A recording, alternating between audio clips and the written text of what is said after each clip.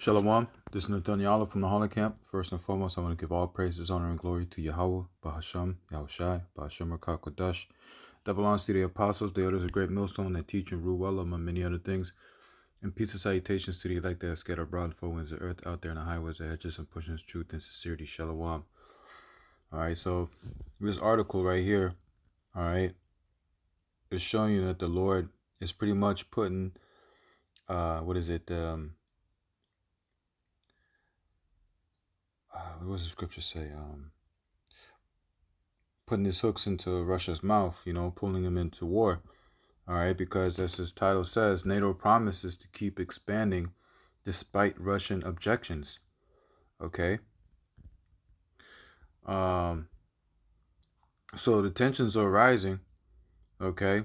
And, it's going to ultimately lead to this Third World War, man. Okay. NATO expansion will continue whether Russia likes it or not. The U.S.-led bloc's Security General Jens Stoltenberg has declared, insisting that despite Moscow's objections, his organization does not pose a threat. And that's funny as hell. They say that it doesn't pose a threat, but yet, if Russia were to do the same thing as they are, they will be deemed a threat. Okay. Speaking at a press conference on Thursday, Stoltenberg addresses possibility of Ukrainian membership, an outcome that Kiev has pushed for, but Russia President Vladimir Putin has described as a red line. You see, there's a point that you're pushing. Once you pass that, things can happen. It's you invading somebody's space can provoke a fight. Okay. The ex-Norwegian prime minister said that whether Ukraine joins NATO is up to the bloc's member state and its leadership, and that Moscow shouldn't have input into the decision.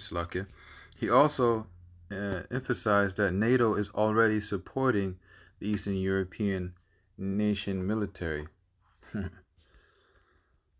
Some NATO members furious with Biden media. NATO countries are already training Ukrainian troops and consulting with them, he explained. They are conducting joint exercises and providing military supplies and technology. The alliance's support for Ukraine is not a threat to Russia. Stoltenberg added that a possible partnership with Ukraine will be the chief item on the agenda at the upcoming NATO summit in Madrid in June 2022. On the subject, the year 2022 is going to be one hell of a year, man. We're going to have to get ready for that. On the subject to whether the bloc would keep growing, he said, NATO is continuing the process of expansion. We already took Montenegro and North Macedonia, regardless of Russia's protests. He promised that NATO would not look to compromise with Moscow, which has demanded that the bloc rethink a promise it made in 2008 to induct Ukraine and Georgia in time. The official insisted that he wants to have substantive dialogue with Russia. The Kremlin, however, has said that this has been practically impossible since NATO expelled a group of Russian diplomats from Brussels in October, effectively closing the Moscow's permanent mission with the alliance. Following a virtual meeting with Putin earlier this month, U.S. President Joe Biden called for talks to ease tension between NATO and Russia. Bloomberg reported that several Eastern European members of the bloc were uneasy with Biden's proposal, fearing that the American leader was prepared to make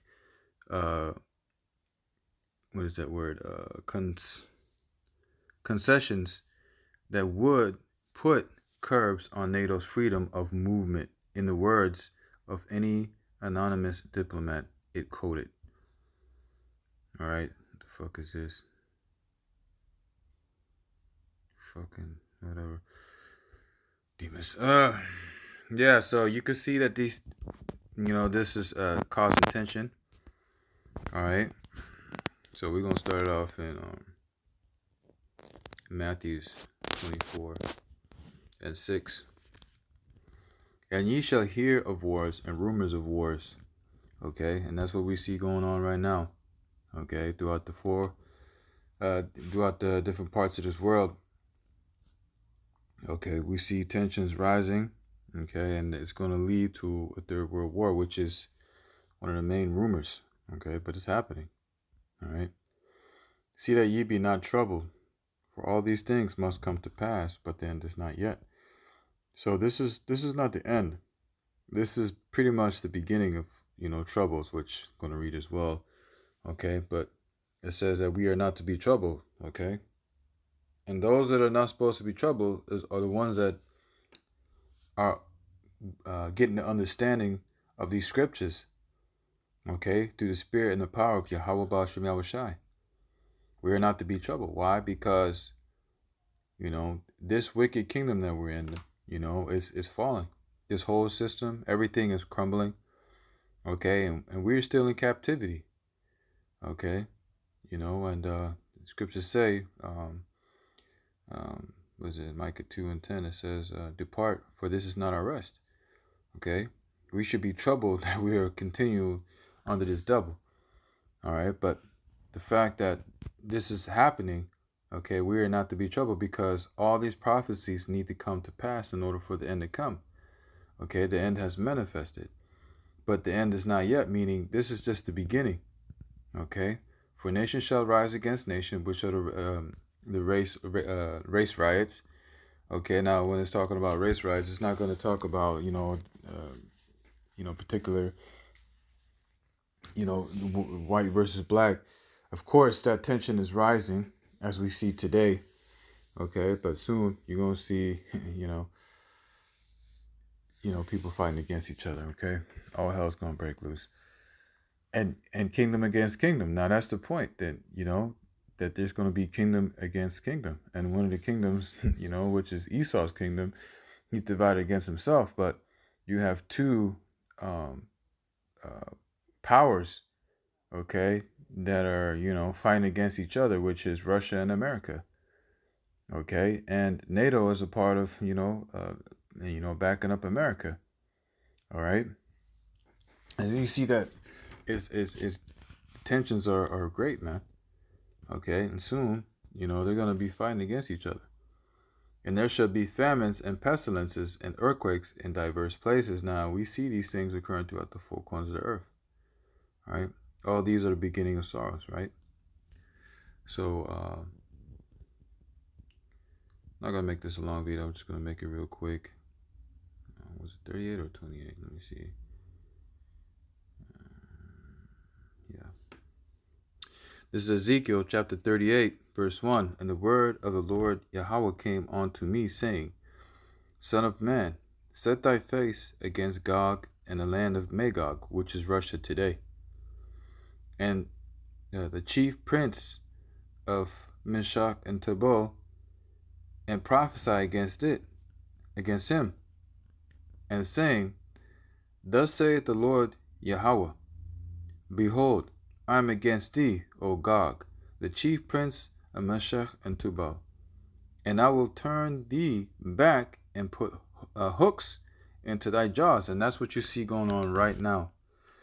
You see that, the tensions are rising, and Putin said, pretty much, you're at the red line, man. He's pretty much drawing a line in the sand, And if you cross it, you're gonna pretty much pay for that. Okay? And will bring thee forth and all thine army, horses and horsemen, all of them clothed with all sorts of armor, even a great company with the bucklers and shields, all of them handling swords. Persia, Ethiopia, and Libya with them. And you could see that, Russia is training these Hamites as well. They're also in Central Africa, training up these Hamites, okay?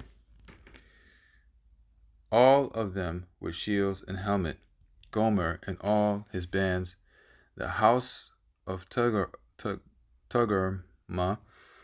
of the north quarters and all his bands, and many people with thee.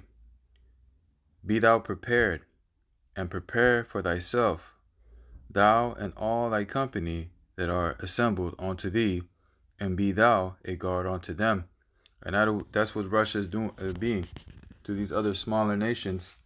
Okay, he's arming them, he's protecting them. Okay, backing them up. All right, so Russia's got allies as well. Okay, it's not only America that got allies, but you got Russia that's got allies as well. And you know what? The Lord is drawing them into war.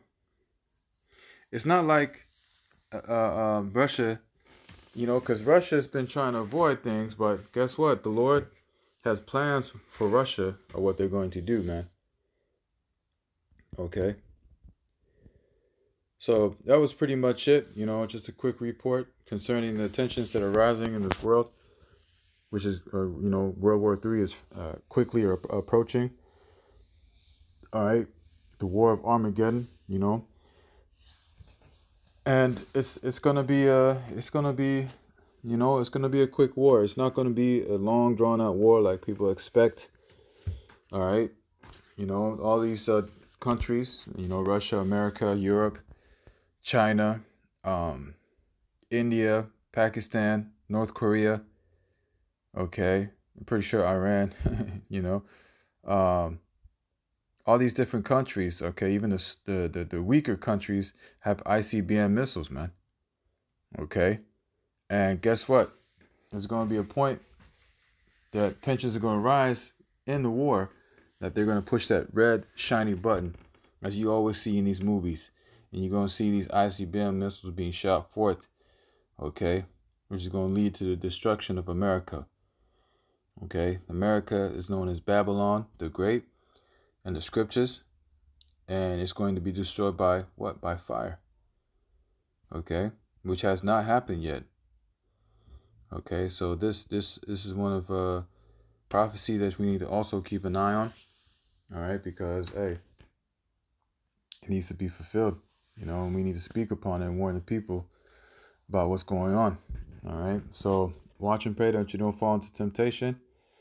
All right. Just understand that the end is nigh.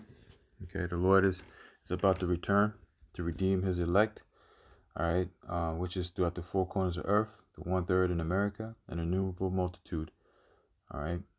So with that, I'm going to give all praises, honor, and glory to Yahweh, Bahasham, Yahushai, Bahasham Rakakwadash, double honors to the apostles, the elders of Great Millstone that teach and rule well among many other things, and peace and salutations to the elect that are scattered abroad in the four winds. Shalom.